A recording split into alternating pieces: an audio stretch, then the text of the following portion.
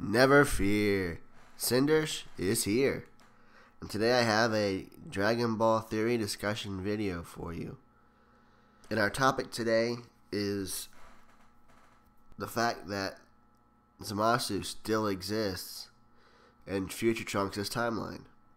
Now there are some huge spoilers if you've not watched episode 59 of Dragon Ball Super, or if you have not watched the preview for episode 60.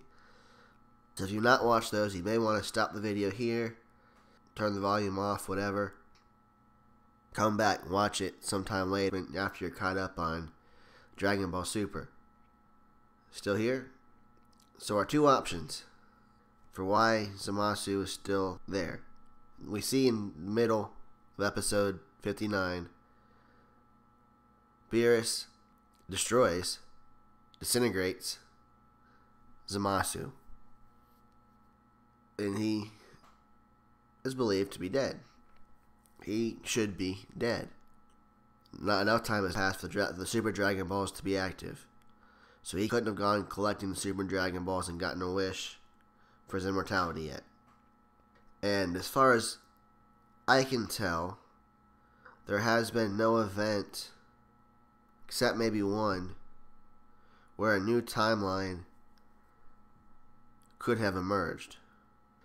Now, new timelines emerge as best as we can tell in Dragon Ball when someone from the future goes into the past, or with knowledge of the future, uses it to alter events in the past, or from their perspective, the present, and they create a new timeline.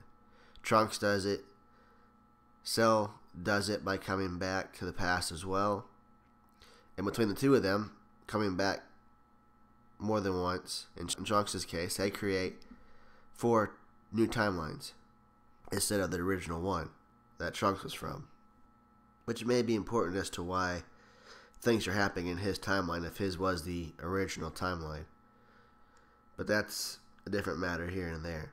So the only way I can see a new timeline having been created is in Beerus, Whis, Goku, and the Supreme Kai going to stop Zamasu from killing Gowasu after Goku and them have gone to the future and fought them and got their butts kicked and come back and healed.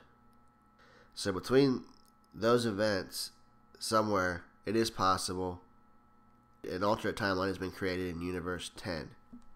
So that there are 2 different timelines, Zamasus and Gowasus. One where Zamasu successfully kills Gowasu and gets his Potara earrings, gets the time rings, collects the Dragon Balls in the future, and makes his wishes and sets everything up for what we understand to happen and what we've seen happen in Trunks' timeline. Now, what we do know is that Whis' technique did not create the time split.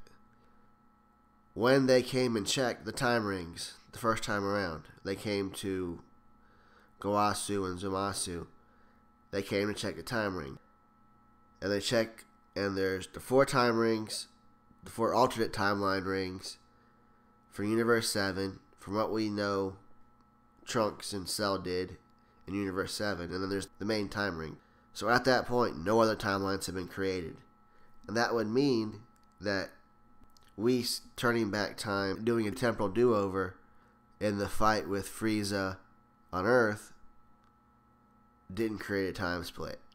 So if that didn't create a time split, his doing the temporal do-over to stop Zamasu from killing Gowasu would not create a time split in Universe 10.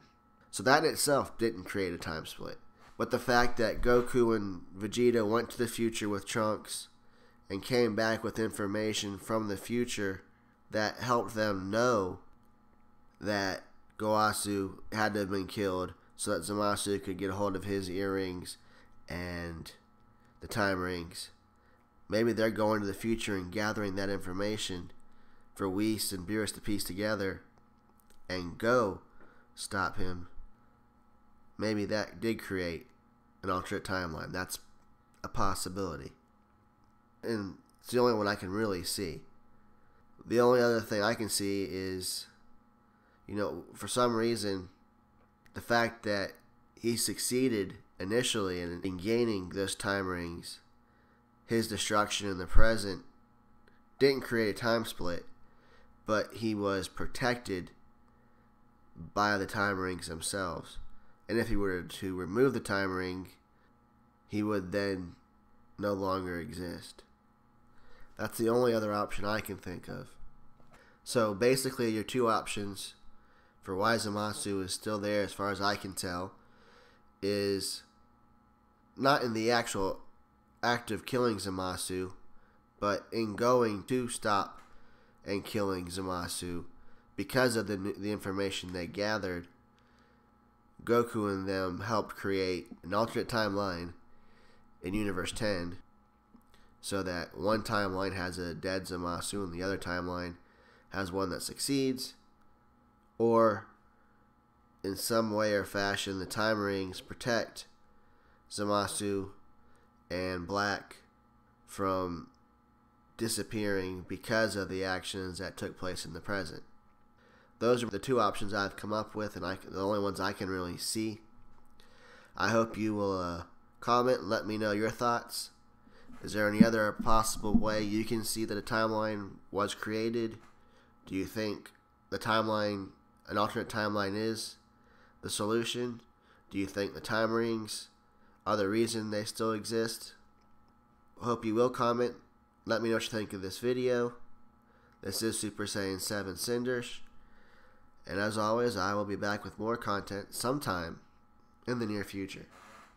Thank you for watching.